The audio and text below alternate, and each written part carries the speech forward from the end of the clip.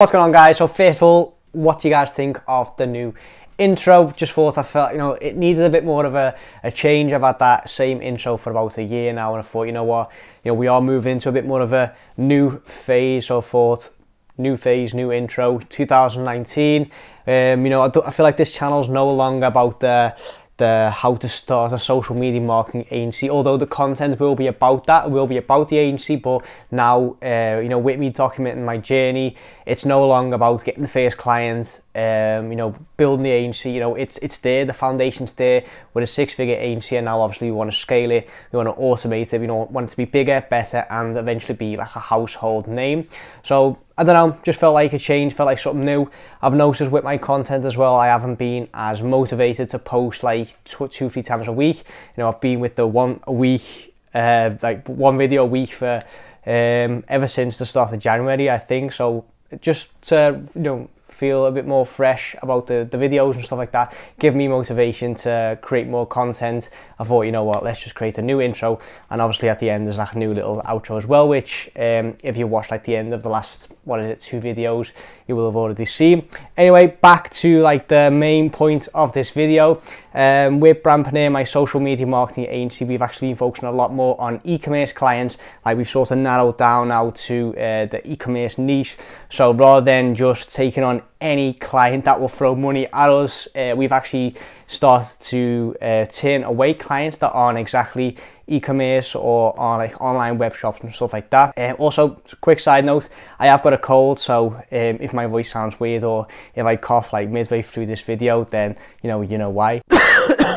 Anyway, so like I said, guys, e-commerce niche is now what we're focusing on. We get amazing results for our e-commerce clients. We thought, you know what, why just not focus on our strengths? We say it all the time, why not practice what we preach, focus on our strengths and only focus on e-commerce type businesses, because we know we can get them results. And also, if a new client comes in now, we can literally just copy and paste that success formula. We don't need to try and figure out what the niche is, figure out new ways of doing ads and stuff like that. No, it's just the same ads we always run. It's a bit more boring, it's a bit more repetitive, but we know we can get results. We know we can earn these clients money, and in return, we do also get nice retainers back.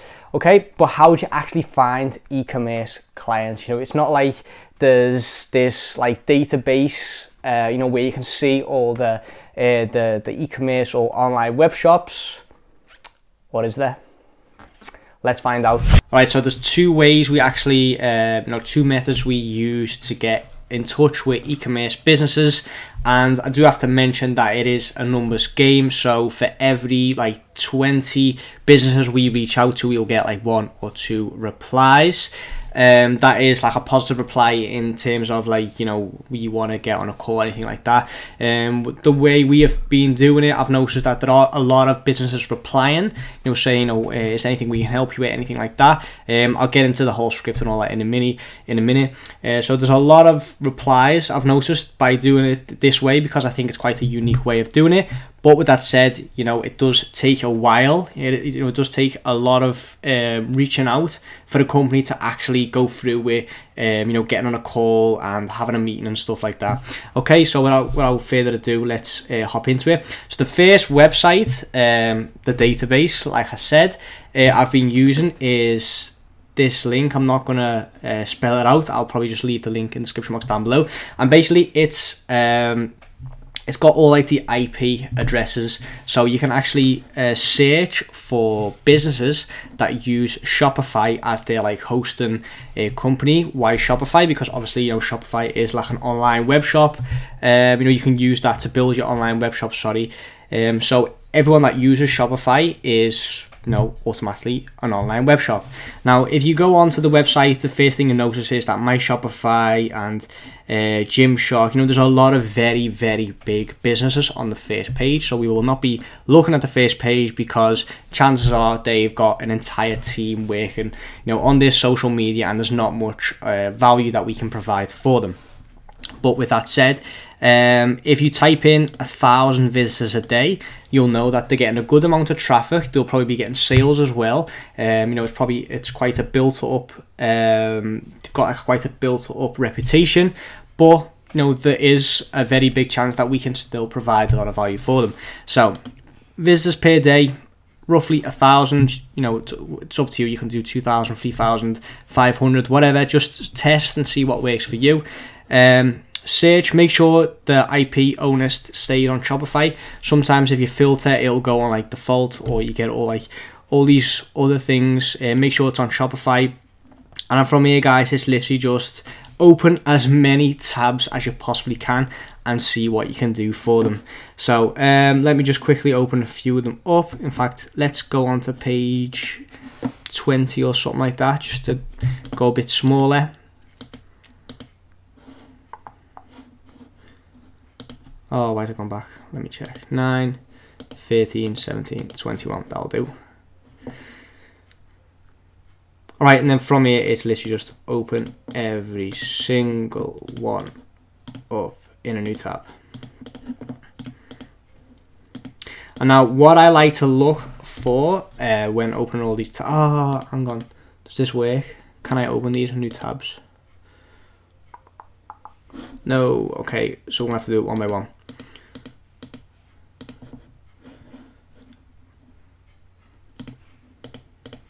Ah, that was it. Okay, so open all these up in new tabs.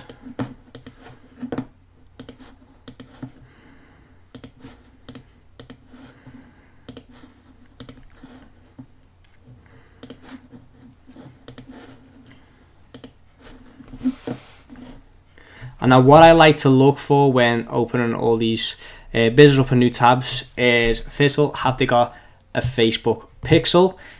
If they haven't, then obviously that is an automatic red light for me. You know, I try and get in touch with them as soon as possible. If they have got a Facebook pixel, then I look for, okay, is there Facebook on the website? If it is, I click on that, and let me just show you what I usually do. So this company has not got Facebook pixel installed, so for me that is automatic red light. I need to get in touch with this company because they are losing out. So you can install a plugin called Rocket Reach. It doesn't always work, but if it does, it'll find like the LinkedIn and email addresses of the people that are working for this company. Okay, so for now there is no like Rocket Reach information, so there's not much we can do there. Let me see if they've got a Facebook page. By the way, guys, I'm going to try and do all this in one take, so if I do make mistakes, apologies in advance. Have they got a Facebook page? Right, so I can't actually find the Facebook page. Let me just try it manually. Open a new tab. Right, that didn't work. Open a new tab. Facebook. Madmonk T. There we go. 4,100 people like this. Okay, so what I can do now is I can message this Facebook page and explain that they haven't got the Facebook pixel. But what I've noticed is if you go in like full value mode and start explaining everything you know, you won't get a reply, or you'll get a thank you, and that is about it. You need to try and pique their interest. So like I said, guys, they have not got the Facebook pixel installed. If they have, and you're still interested in seeing if you can provide any value for them, you can go onto the left hand side, go onto info and ads, and see what type of ads they are running. Now these are not running any type of ads at all, so you can help them, because any type of ad that you run for them is going to be better than no ads at all. So you can definitely help this company. And what I like to do is I just like to send them a standard message. I split test all my messages, and this is like the third one.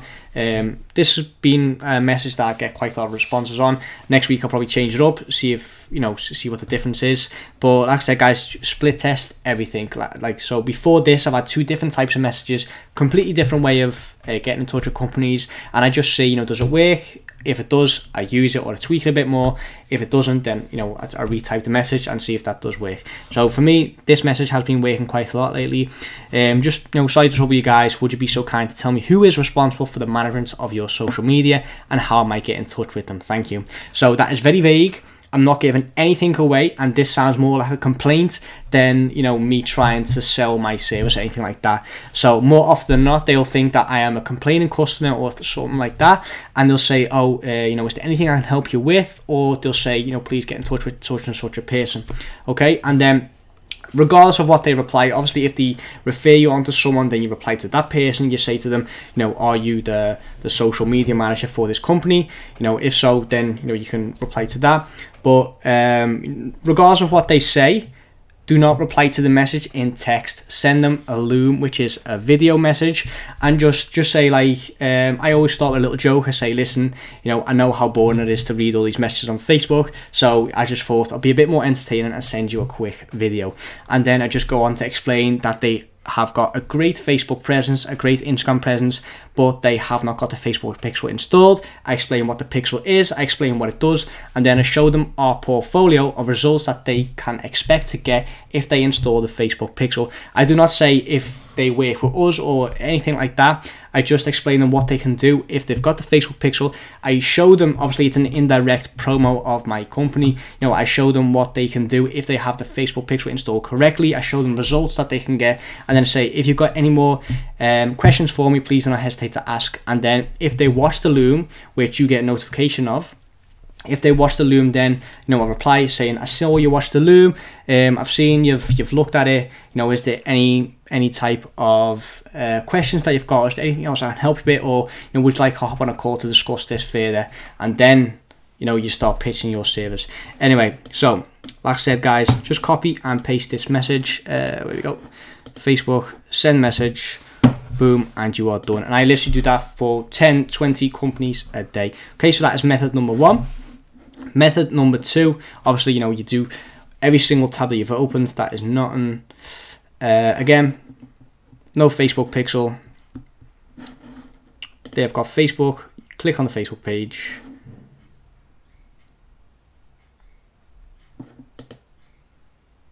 Send message. Copy and paste, and so on and so forth. Another method that you can do is by just finding e-commerce clients through Google. So what you can do is you can type in anything like tea shops UK. The reason why I do UK is so I know it's English speaking companies, UK, US, whatever. If I don't type that in because I'm in the Netherlands, I get a lot of Dutch tea companies, and I just tend to prefer to work with English speaking businesses. Okay, and then from here, obviously the first page is could be full with very big companies that have, more often than not, they've already got someone doing their social media. So I like to go to page 10, start here, and then just open every single one in a new tab. I've already seen a few slightly bigger companies there, so I'll go a bit further. Right, that'll do for now. Lipton obviously has got the Facebook Pixel installed. For those that don't know what that is the Facebook Pixel Helper. It's a plugin for Chrome. You know, it's free to install, and then you can see who's got the Facebook Pixel and who hasn't. Canton World's Finest Tea has not got a Facebook Pixel, so we will be contacting them through Facebook. Canton Tea has almost 4,000 people on their Facebook page, but they have not got the Facebook Pixel. Boom, send them a message as well. Roaches tearooms.co.uk has not got a Facebook Pixel. To be honest, that doesn't look like a web shop anyway, so get rid of that one. Tea House Theatre.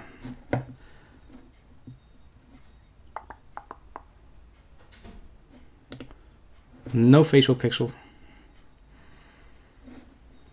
I'm guessing that is like a local tea house, so we'll probably just leave that one out. Camden Tea Shop. No Facebook Pixel. It is a web shop. You can buy something. Facebook page.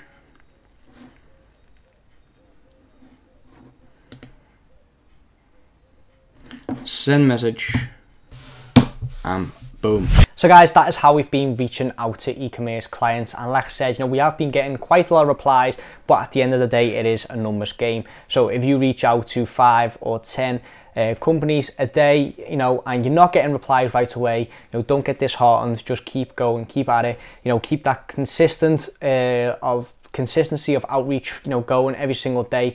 constantly reach out, constantly keep that pipeline full, follow up with companies also that have, haven't replied in like 2 days or anything like that. That is another important tip as well. Just follow up, just say, hey, any updates in the situation, anything else I can help you with. Just keep that relationship going. Keep just constantly keep in contact with all these companies, and you will land your client. Now, if you want to know like the specific scripts I use for getting on the call and stuff like that, I have actually got my own online course, which is called Lifestyle Design Mastery, which I don't only teach like social media marketing. It does get discussed in depth and detail, but there's so much more to this course. I actually show you other online business models, and you can basically just pick one that fits your lifestyle best. I show you how to build an online personal brand, how to master sales, how to master Facebook ads, how to master e-commerce, how to just basically earn money online and live life on your own terms. I will leave that linked in the description box down below as well. Anyway guys, that is all I've got for today. Leave a comment down below with your methods of outreach. If you do e-commerce as well, just let me know, is there any other ways of outreach that you guys do, so people that are new to this, can see in the comments all the methods of outreach, and also, improve their chances of getting their first client. Anyway guys, thanks for watching. Subscribe to the channel for more, and I'll see you guys in the next one.